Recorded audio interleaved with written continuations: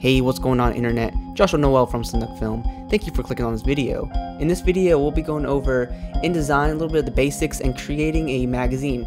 So, at the end of this video, you'll be able to take away all the basics from InDesign and be able to create pretty much anything that you need to create. So right here we have, a little layout of the magazine that we'll be creating.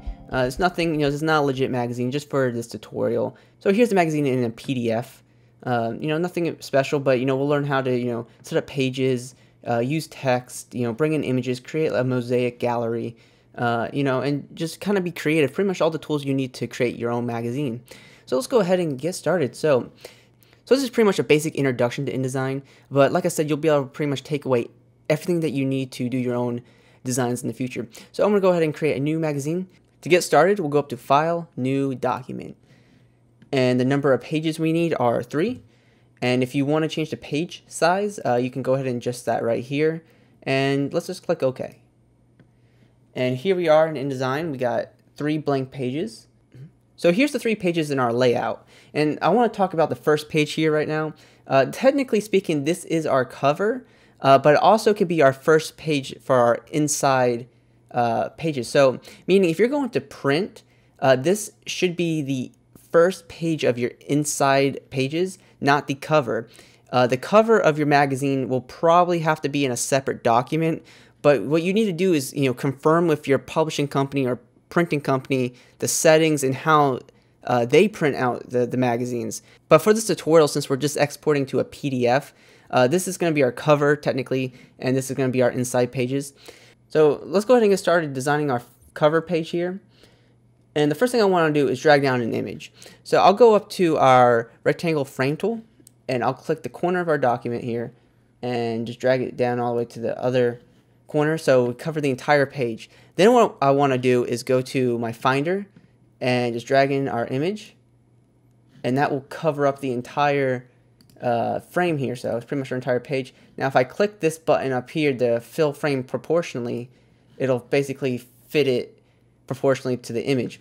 So I kind of want to reposition our image here. So what I'll do is I'll double click our image, and you'll kind of see this orange rectangle outline pop up. That means you're actually going to modify the image. So I'm going to go ahead and just drag it up a little bit.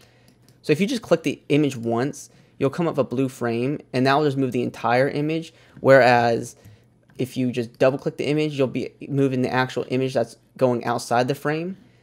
So that's something to keep in mind. So what we need to do now is start creating some elements. So I'll go up to the ellipse tool, which is underneath the rectangle tool, and I will hold down Alt and Shift and click, and that will keep a perfect circle right in the center. And we just create a circle. Now it did come out as a stroke, and we'll fix that. So I'm going to go ahead and reposition it by dragging it. And right up here, we have our fill and stroke. Right now it's selected to stroke only and no fill. So what I'll do is I'll click this arrow and click a blue swatch, and then I'm also going to get rid of the fills by clicking none. And then we have a circle here, but I don't like this color. I want to change this color and have my own custom color. So what I'll do is I'll go over to the color over to the left, the fill, and I can go ahead and kind of just find a color that I like, and click OK. And that's pretty cool. Then what I can do is create some text. So I'll go up to the type tool here, and you need to drag out a box.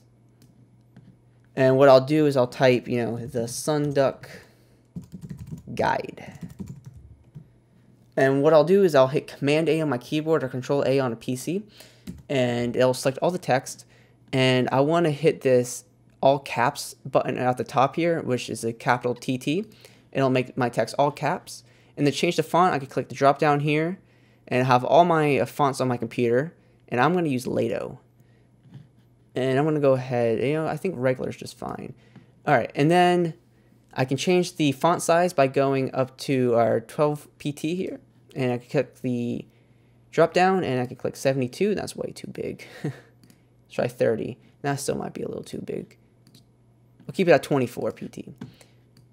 And I can kind of just position in there how I want it. And I want to change the color of the text. So I'll go back to our type tool. I'll hit T on my keyboard, select all the text, go up to the color up here, and I'll click on paper, which is just white. So far this looks pretty good. I want to create one more type and go to the type tool, and I'm going to drag a big box here, and I'm going to type in love. And this is not a real magazine in any way or anything like that. This was just actually, this image was a poster that I created for this couple here, and they wanted love on it, so I'm just going with that for now. And I want to use a sort of a cursive font, so I'm going to use Madre. And there it is down there. It's really small, so what we need to do is kind of put in our own size. So I'll type in maybe 130, and that's nice and big. And also, I definitely want to make this white. And then go to our selection tool, and we can just drag this where we want to put it. I could still probably make that a little bit bigger, maybe 140. Alright, that should be okay. These little frames are getting kind of annoying to me, so what I'll do is I'll go up to View, Extras, Hide Frame Edges. And yeah, they'll kind of get rid of it a little bit, so we can kind of view these how they are. So I want to make sure I have this text perfectly aligned in the center, so what I'll do is I'll kind of close down this text box just enough where the text is there, and I'll shift click the background, and I'll click on Align Horizontal Centers at the top, and that will center our text right on the background. So this cover looks pretty much done to me. So let's go ahead and move on to our 2-page spread right here. So what I want to do on the left page is create a title and put our body font, but for the sake of this tutorial, I'm just going to duplicate our love text. So what I'll do is go up to Edit, Copy, and then I'll go up to Edit, Paste, and it'll be right there. So we need to change the color of the text, so I'll go to the type tool, select all the text, click on the color fill here, and I know my hex code, you can change your own color, but I'm going to use my hex code to change it to the pink that I want. And there it is, text. But what's really cool about InDesign is that you can bring in a Word document or a text document that already has your text in it, and it'll pretty much already be laid out how it's already set up. So what we do is take this text document, bring it in just like a photo, and just bring it to how we want to have it set up.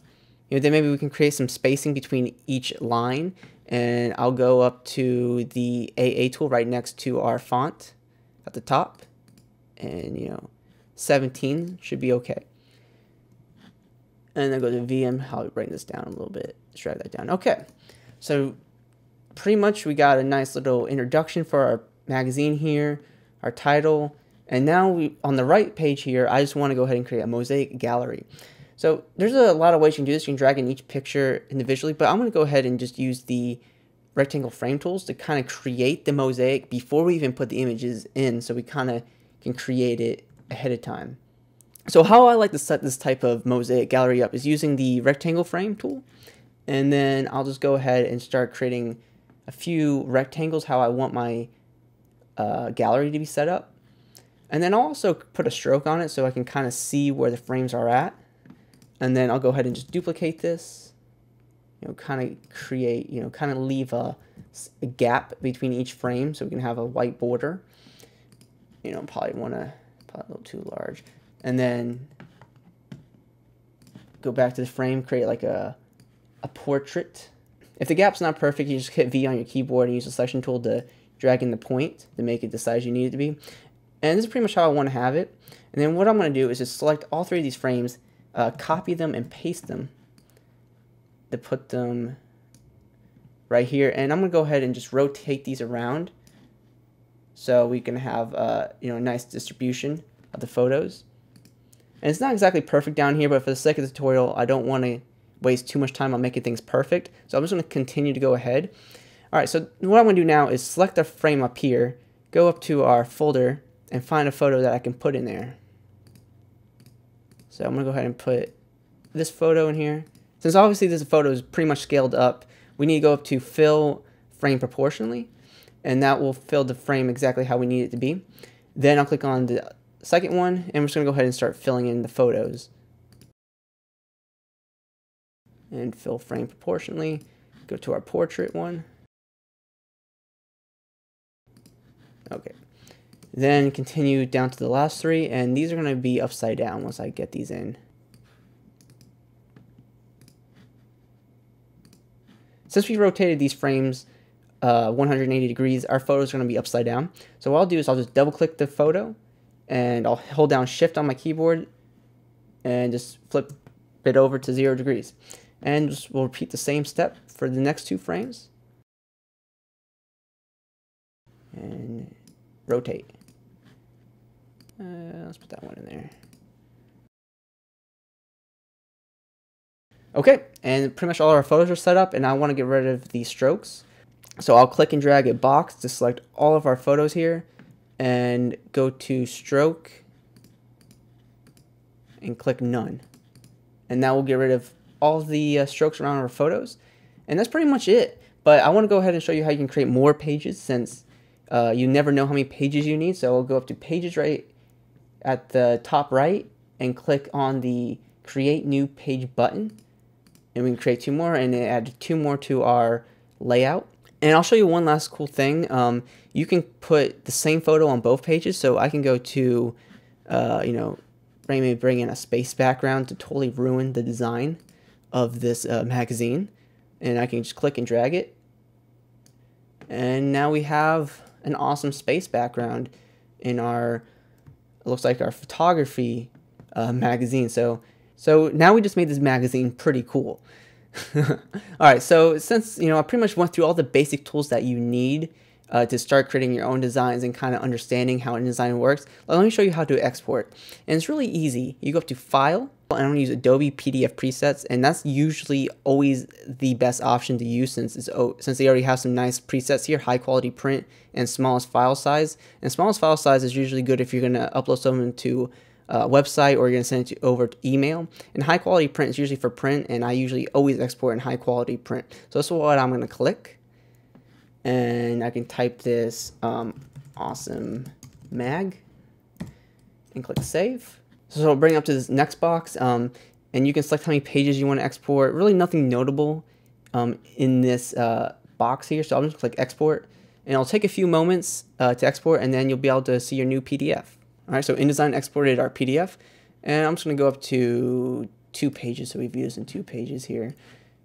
Okay, and so basically here's our cover, here's our inside, and it's a 2-page spread, so we can view it as single page, and 2 pages usually how I view my InDesign documents. And then we have our awesome background here. Yes, so it could be Sunday guide, love, have no idea what this could be about. Let's see the inside cover. Okay, it's about, maybe some nice photos about love or whatever, photography. And then space background. Yes, this magazine is awesome. So that brings us to the end of our video. If you have any questions, please leave a comment down below. I'd love to chat with you. And also, please drop a like. It really helps me out a lot. And also, please consider subscribing. That's really awesome. And I'll see you guys soon. Thank you so much for watching.